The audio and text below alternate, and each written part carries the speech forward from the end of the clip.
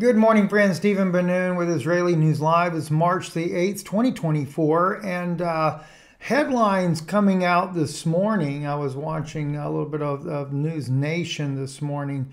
Just happens to be the only thing that's on the TV here in Florida that I have.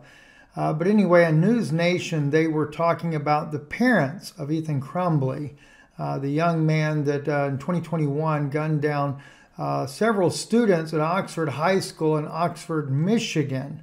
And as they were talking about the case, I was listening to it kind of half-heartedly at the time.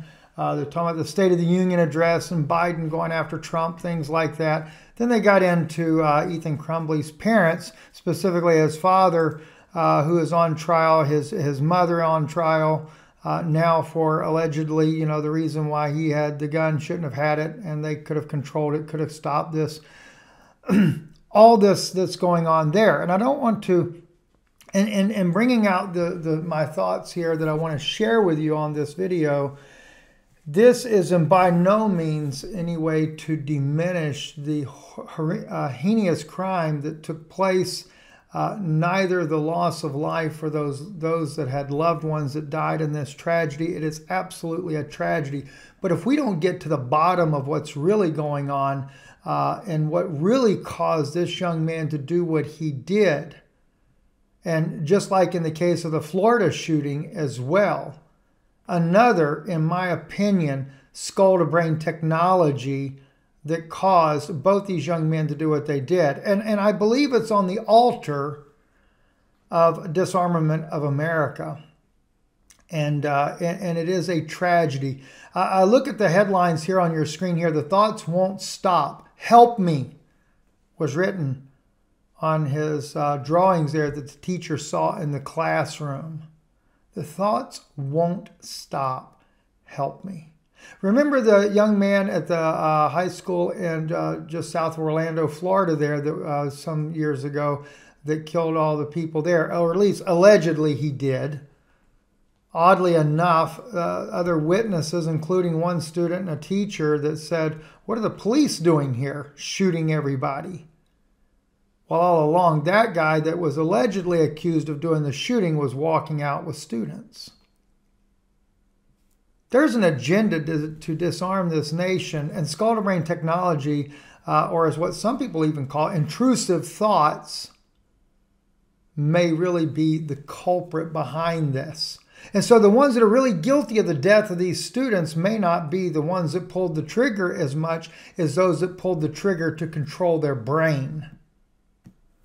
I want to show you, though, real quick here. This is some of the open statements on the Oxford School's Dead on Trial of the James Crumbley Day 1. Listen just for a brief here on this. James Crumbley didn't mention anything about the severity, the real circumstances of the shooter's friend being taken from him. They didn't just fail to inform in that meeting, no. They also failed to act. It was recommended at that meeting that James and Jennifer Crumbley get help for their son then, immediately, that day. And they were provided with a list of resources with mental health providers that would his wife shaking her head no in disagreement. And granted, prosecutors as well, I don't know if I could even blame them, because do they know what's going on? Listen, several years ago, I got a message given to me when I was asking about the voice-to-skull technology from a very high-ranking official there in Washington, directly with the Joint Chiefs.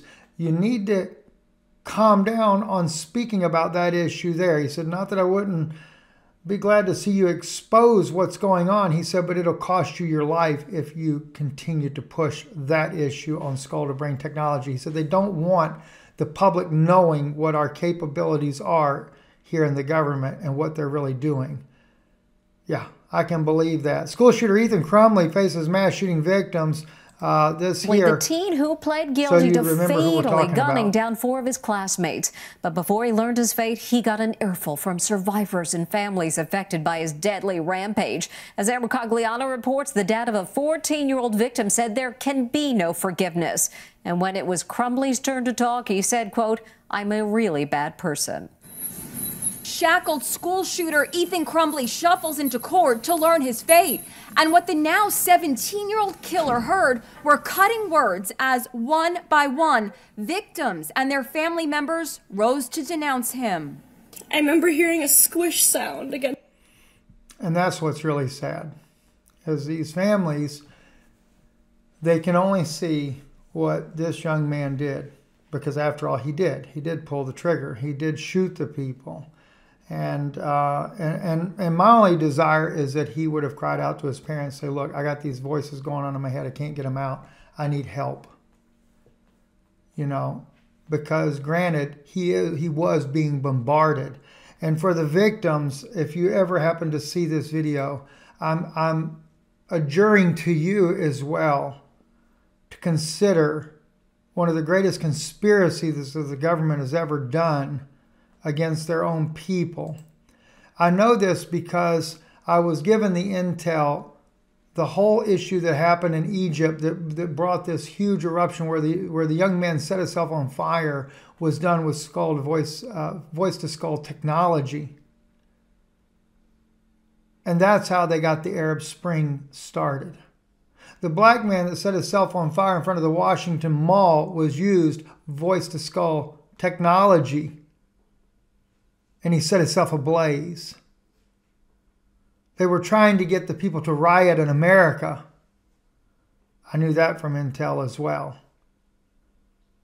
And they said when they want to get somebody to do something, including in the school shootings, they watch online to see who's already a little bit on edge, and then they target that individual.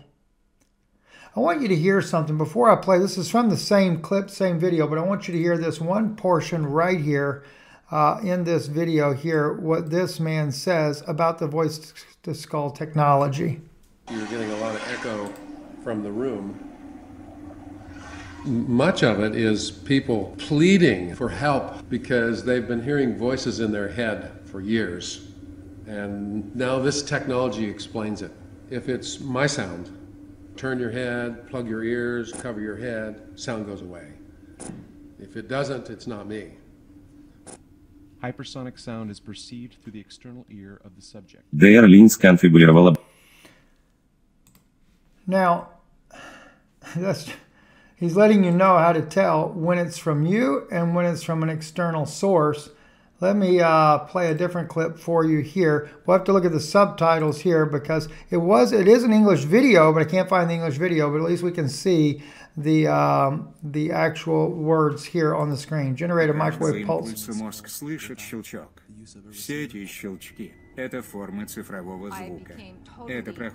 It's called a digital hug. It goes through the walls too. No one, silent sound. Steady, tons of this is criminal modulation voice wave. The ear hears a hiss and the brain hears a voice or voices. This is a form of analog sound. It does not go does not go through the walls, and then we can combine the two methods.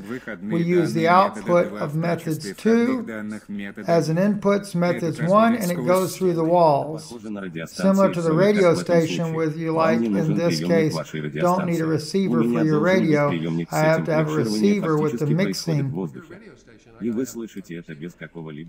Without any other, you can hear it without any other device. So I aim it at you, and it happens to hit both of your ears. I don't want to say that it will be like a sound in my head. This time I come from the room, and most of them people who are asking for help because they have been hearing voices in their head for many years now, and this technology explains it.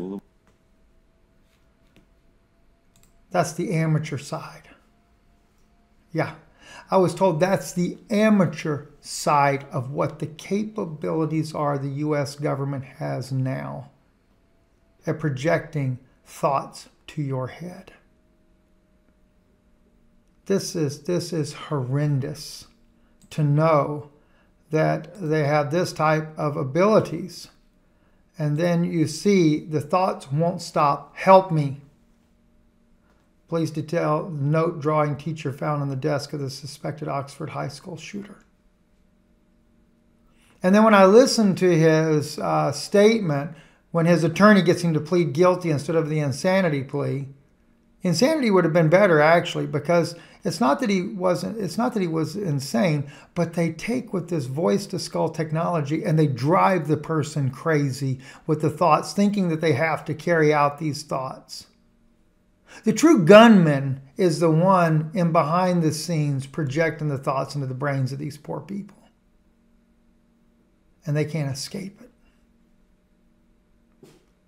They can't escape it. And, you know, it's interesting. The young man, I think, in Florida would say that, you know, I think he thought God was telling him to carry out the shooting. He made the comment, I kept hearing these voices in my head. But these people get convicted, having no idea. You know, it's interesting. It's kind of like in a spiritual realm. Satan just keeps hammering a person with thoughts in their head. That's the intrusive thought. And he keeps putting it in there over and over and over and over until finally people act upon those thoughts. And if you ever come to that place where you would ignore those thoughts, like in the case of Satan, Satan will flee. He will leave you. But when the government's doing it, they're just not going to let up. I'm Stephen Benoon. You're watching Israeli News Live. Subscribe, please. They are taking you off faster than you are subscribing. Upwards to 1,000 people a month are removed from this channel.